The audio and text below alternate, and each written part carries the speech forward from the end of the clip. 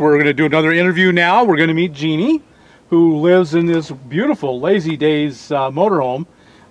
So Jeannie, tell us a little bit about yourself. How did you come to be a nomad? I've been on the road since August of 2012, and I was in Austin, Texas. I worked for 13 years for Dell Computer and got into a job that was kind of a little stressful. And I had a house that I was looking to sell, and the market was terrible, and then the market suddenly turned in Austin in spring of 2012, and I was able to sell the house, and at the same time I had this job that was making me crazy, and I ended up putting it up for sale and thinking about living in my RV. I bought a Lazy Daze and a few months earlier, and decided to live in it. Quit the job, sold the house, took off on the road for a few months to figure out what I wanted to do, where I wanted to work, where I wanted to live, and that was 4 years ago. Wow. So, but it took me a few years of research. I was looking at before RVing. 4 years ago. Yeah, yeah. So I was looking at selling a house, and was looking at downsizing. It was too big of a house. I was looking at downsizing. I found tiny houses, people living in RVs. I found cheaprvliving.com. I decided on Lazy Daze, and I found one that was just the next town up. A guy was reading his blog, and so when I saw his ad on Craigslist, I felt like I knew the rig, and I bought it and was able to get on the road with it. So why RVing? What made you want to do, most ladies when they retire, they just sit comfortably at home, but you wanted to get out there and see the world. Yeah, my folks, when they retired, they took off in a fifth wheel for a couple of years, so I was familiar with it. Mm-hmm. And then they came back to Texas and built a house, and it was kind of in the back of my mind, and I saw how they were retired, and I started trying to save a little bit and thinking maybe I'd retire later, and then it ended up coming earlier than I expected. But so I thought I'd buy this RV that I found online. I thought I'd get that, have it for a couple of years, and then retire, and then get a bigger one, because this one was 22 feet. It was 20 years old, but it was in good shape, and so I was able to. I thought it'd be my practice rig, and then I ended up living in it for a year. So when I was researching and finding these other blogs, and I found people doing this, like living and traveling, and it just seems so fantastic. And I guess I'm a bit of a gypsy. I think I have that. I used to move a lot, and I'm easily bored and easily amused. So that really kind of plays well with this kind of lifestyle. So if you start to get bored, you drive somewhere new and you're amused again. Yeah, and when I first started out, I moved a lot, and now I like to sit for 2 weeks, and I just kind of like live my life, but I do it in beautiful places. And so that's my camping style now. Mm-hmm. Is that, and I've met so many people on the road that I have way more friends on the road than I did when I was in a job in a house. And there's always somebody somewhere to camp with, or there's somebody that's somewhere that I want to go camp with. And I have folks all the time saying, "Oh, we're over here. Come camp with us." And I've been to the RTR, the Rubber Champ Rendezvous. I've camped with Randy, and and then once you meet people on the road, then there's all kinds of places to go and people to see and people to camp with. So and there's so many things to see in general. You'll never run out. No. Never see them all. Yeah, my bucket list is really long. And everywhere you go, you meet a new friend. Yeah. And new connections. Yeah, even with the little group we have here, there's 2 new people that I've never camped with before. Right. So, yeah, it's great. Who knows how many times you'll be camping with them down the road. Yeah. Right. Yeah. So you kind of, people wonder if they're going to go out and be lonely. You haven't found that at all. No. Although I was a loner, I was more of an introvert to begin with, and so I do like my alone time. But then you kind of surround yourself with your own tribe and folks that kind of like to be alone and like to have a social component. So you're able to join in with a social component as much as you want, and also have your own rig that you can be by yourself as much as you want. Mm-hmm. And I've been out in the forest by myself for 10 days at a time, and that was fine. And I like to have someone to kind of camp with and travel with. There's safety in numbers, although I think I'm much more safe out on the road than I was in the house in the city. So have you been fearful or afraid since you've been on the road? No, there was one, maybe twice. There was one time I can remember that I pulled into a campground drove all the way up Casper Mountain in Wyoming, and it was a really tough drive, and I got there and I didn't like the feeling of the campground, and there just was something about it that was kind of creepy, and I just thought I'm not going to stay there. And so you just got to trust your gut. Right. And most of the time everything is great, but that one time I ended up driving back down the mountain and went to the Walmart for the night. And you know, it may have been fine, but guys sitting in cars in a campground with no tent. Sometimes you just trust your gut, and that was like the one time. If there was another time, I can't remember, but rarely. Were you afraid beforehand for your safety? Did it occur to you, boy, I don't know if I'm going to be safe out there?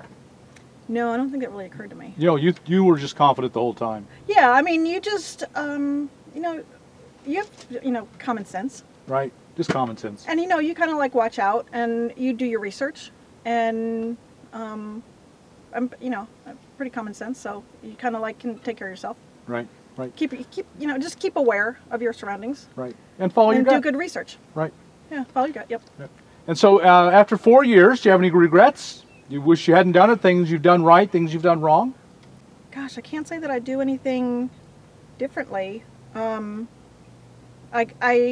glad at the RVs that I bought. I bought one that I was able to get into for a little over $10,000, and it got me on the road, and it was a good one to live in for a while, and I had really downsized my house. I put all my stuff into storage for 6 months in a storage, thinking that if it didn't work for me, I could set up a house. And then I loved it so much when I was out on the road for about 3 or 4 months. I went back to Texas and donated it all, got rid of it, and then ended up traveling for another year, and then sold the 22-foot and bought this 26-foot.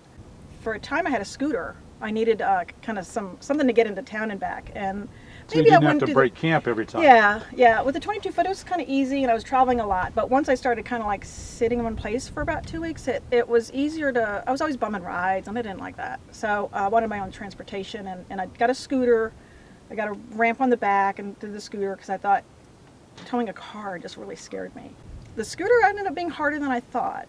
About a year and a half ago, I ended up getting a car. I got rid of the scooter and got a car. And towing a car is easier than I thought it was going to be. So I ended up getting a manual transmission and just like pop it in neutral and go. So, the getting the stuff to do it, all the tow bar and base plate and all that kind of stuff, it's kind of expensive to get set up, but it's so nice having a car. So maybe if I had to do something different, maybe I wouldn't get the scooter, because I should have just gotten a car to begin with. Right.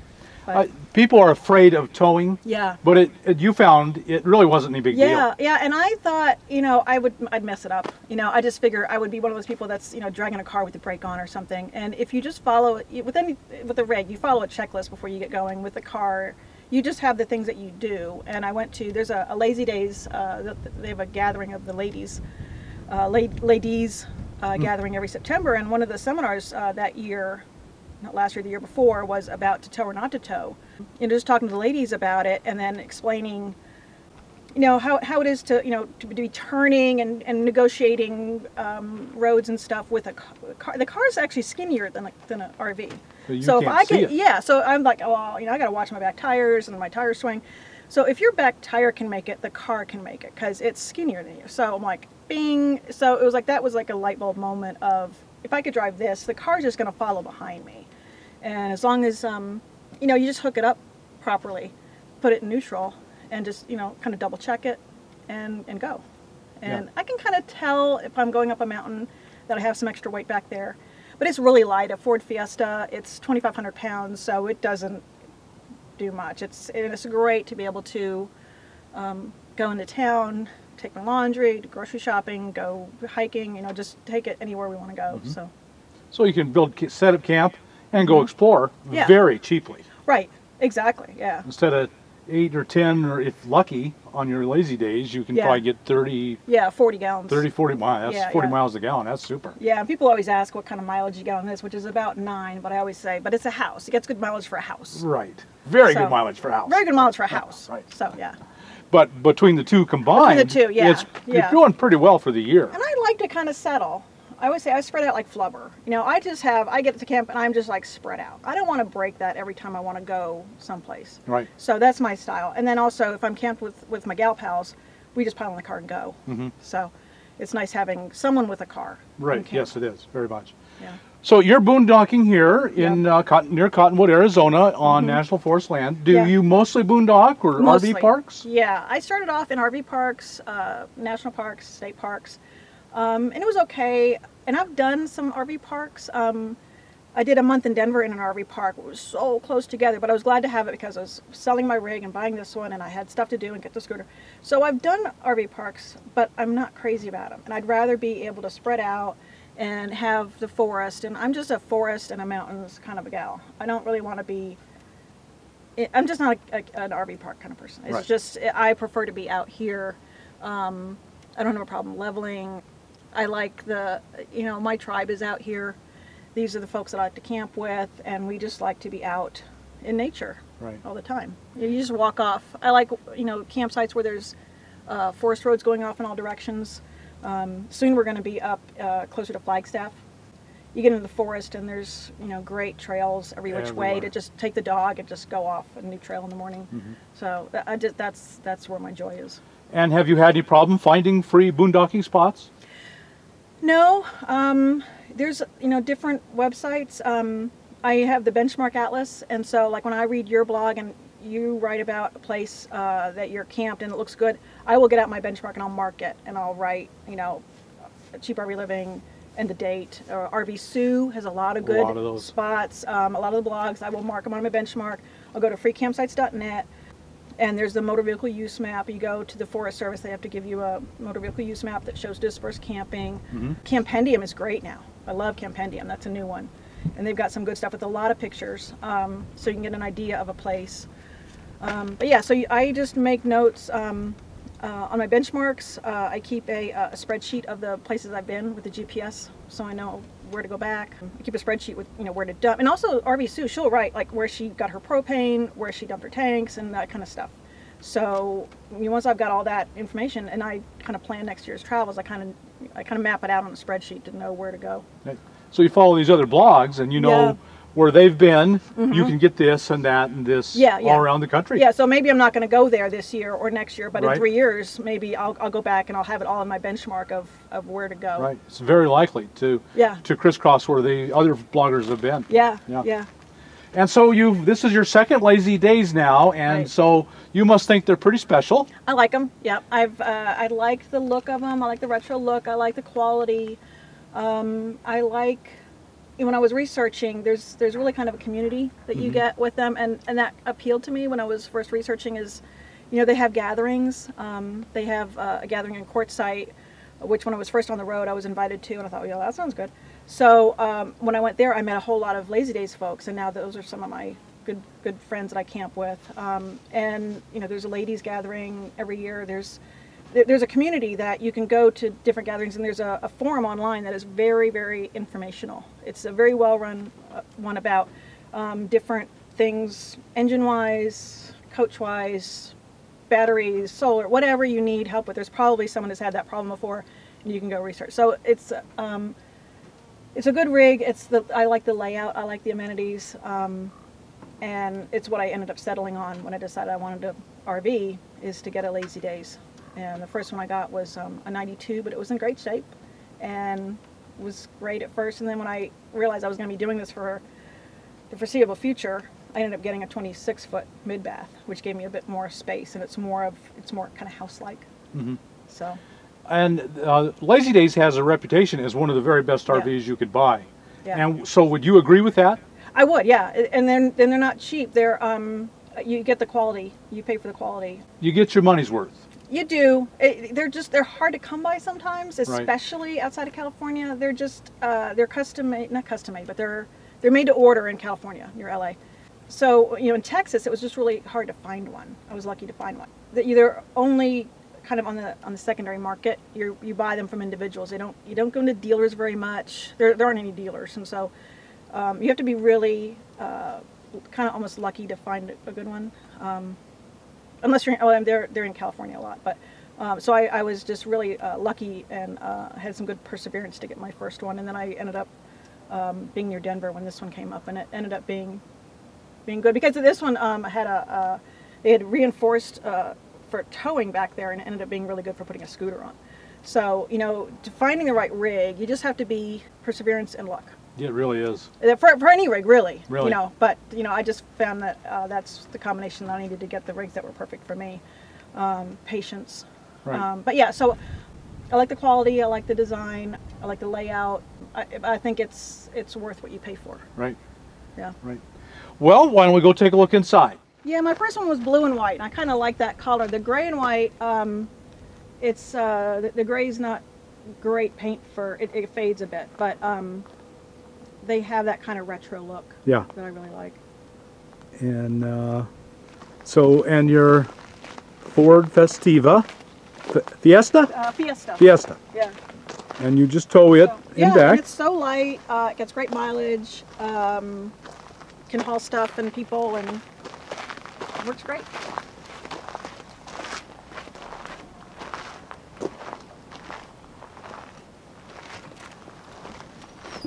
And even with a great big rig, you camp as much out of it as you do in it. Yeah. So you're outside a lot. Yeah, so I've got, chairs. I've got a bed for Riley out here. So there's Riley. There's Riley. Let's open that up.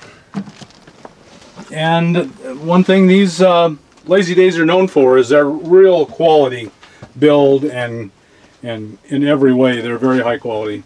Yeah, a lot of wood, real wood. And so you actually sleep up on the on the overhead. Yeah, I sleep above. I make a bed. I don't sleep in a sleep sack, although I have one up there. But I make the bed with a fitted and flat sheet like a real person, and I like that. That's my thing, is I want to get into a real bed at night, not a sleeping bag. So, but yeah, the thing about the Lazy Daze is they did have a full oven. Not a RV size oven, stove, and a microwave. Mm-hmm. I didn't want a convection oven or just a microwave. I wanted a real oven because I bake. So you do actually use the oven? Oh yeah, yeah. a lot. Yeah, so that was important to me, and that's one thing I liked about the Lazy Daze was you did have the full kitchen amenities. This one has a fold up deal for extra counter space. Mm-hmm. I use that a lot. This one has a dinette. And this pulls out, and then you can actually I have extra cushion. So this pulls out, and you can make a bed here, which I've never done. Right, unless you have a guest, or yeah. Most people don't. And then in the cab, I close that off with insulated curtains, so I don't see my storage back there. And I've got a 12-volt outlet up here, and I've got stuff that I plug in right there, and I've got a inverter right behind the refrigerator, and that's where I plug in to the battery to run 110. And how much solar are you running? I have 320 watts. I have two 160s, and then I have a Blue Sky controller, charge controller, and monitor. And my batteries are right there, so we have the run just kind of going right in here. My inverter's right there. I got about a 2-foot run from the batteries on 2-aught welding cable, so there's like no drop off in charge. Lots of good storage. Nice. Oh yeah, lots all of nice good real cabinets. Underneath the dinette seats and up above and drawers and everything. And you have a microwave. Do you run a generator? Yeah. I have a generator. I don't run it that much. I just don't choose to use the microwave that much. I tend to run my generator once a month to exercise it rather than actually using it. I need to use it more, but. A lot of people end up doing that, yeah. If you have solar especially. Once in a great while I'll run the microwave, but it's storage right now. I keep my chips in there. I think most microwaves end up being just, let's put the chips in there. Yeah. And then back here, the bathroom door closes.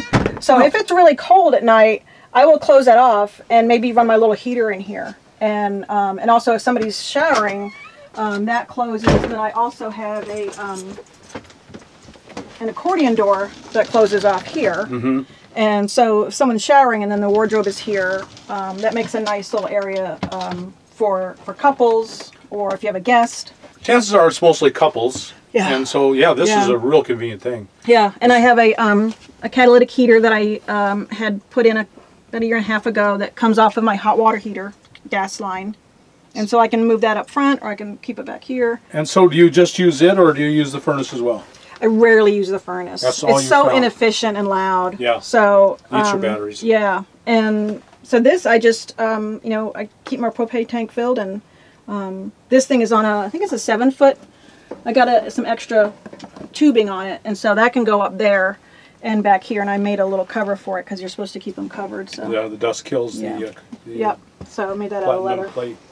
And so I have, and this is the mid bath, and so it's got 2 couches.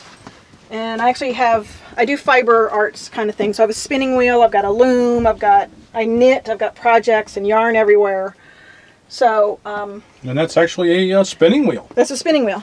And you spin. Yeah, you just treadle it. Right now I've got something on there, but you just treadle it. And I've got fiber and it just spins. And you make cloth. That's what you're doing. I make yarn. So I would make yarn like that. Mm-hmm. It makes yarn, so. Yeah, and then from that I will knit and make, I'm working on a shawl right now. I've made socks. I make a lot of socks right now, so, oh, he doesn't like that sound. Anyway, so yeah, so that's my thing, is I knit a lot, and I spin, and I weave. Do you sell it? I mean, hand spun, hand sewn? I have an Etsy shop that I don't have going right now. I tend to give away stuff.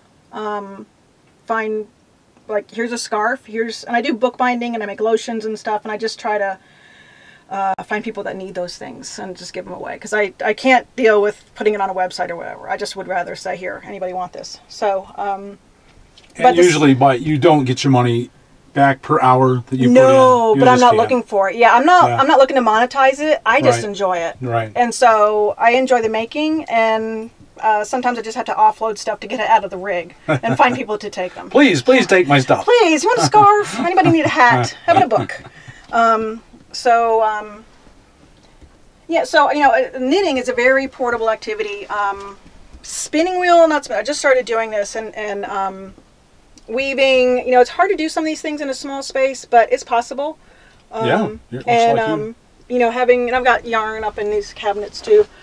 So that's a bit of my obsession, but I enjoy it. It's my joy. And so these floor plans, or these RVs, most of the Lazy Days, they had a TV up in this cabinet, and I didn't like sitting here and craning my neck, so my dad and I took the TV out. There's a stud right here, and so we attached, and the TVs these days are so light, so we put a mount there. If I had to do it over again, I would get a smaller TV. In a house, bigger is better, not so much in an RV. And so we cut some shelves and put my DVDs and stuff up there. I've got an inverter that runs off a 12 volt. So if I am boondocking, I can run my DVD and TV off of my 12 volt. And then I also put in a pantry right here. My dad built that for me.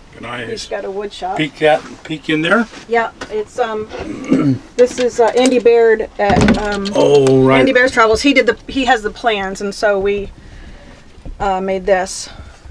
And so it's like 3 inches, which, boy, holds a lot of stuff. Yeah, it's a 4-inch, it's a 1x4, which is really 3.5. And so that's mostly what you need. You know, it's just everything is flat. Kind of, yeah, less than 4 inches. So.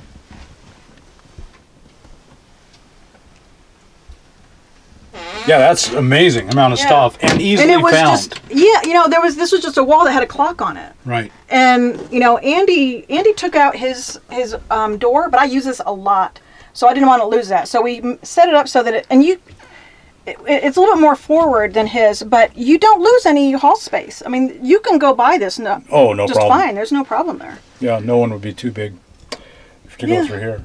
Yeah, so and I'm going to stick my head in your bathroom. Yeah, so there's, this is one thing that was a lot bigger in this one than my prior one, is I have a good size shower, which is where I store my laundry and stuff. And it's a wet bath, so just your shower gets wet. Yeah. Yep. And, you know, I've got extra storage above, and I've got storage below, and, you know, it's a good size.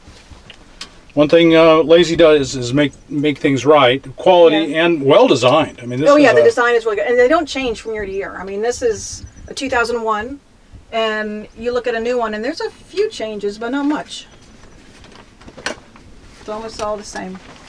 Plenty big room, bathroom. Yeah. You're comfortable in there. Yeah, and plus, if you close that door and close off this accordion door, you've got a nice dressing area. Mm-hmm.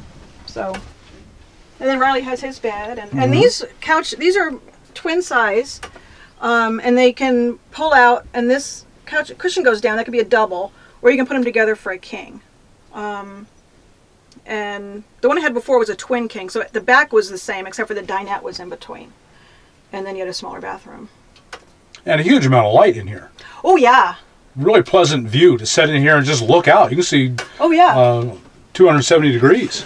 Yeah, and that's the thing is that what I liked about this floor plan is that you can I like to go to pretty places and live my life in a pretty place. I love the mountains. I love the forest. I love, the green desert. This is beautiful. In the winter I'm in quartzite. And so yeah, it's just I got a great view. I can sit in here and knit or read or go outside and sit with the group, and I take my knitting and we sit around and chitter chat, and I'm knitting and they don't mind. So well, you've got a great life here. I think I do. I really like it. Well, Jeannie, thank you so much for showing us your home and sharing it with us. It's really wonderful. You've got a really great life here. I love it. Yeah, it started off as a short term. I'll just figure out what I want to do with my life, and now it is my life. It is your life. Yeah. And a wonderful life it is. It is. Yeah, it's fantastic. I'm gonna keep doing it for a while. I know that. Okay. Well, thank you so much. Thanks, Bob. And we'll see you down the road. Okay. Thanks. Bye.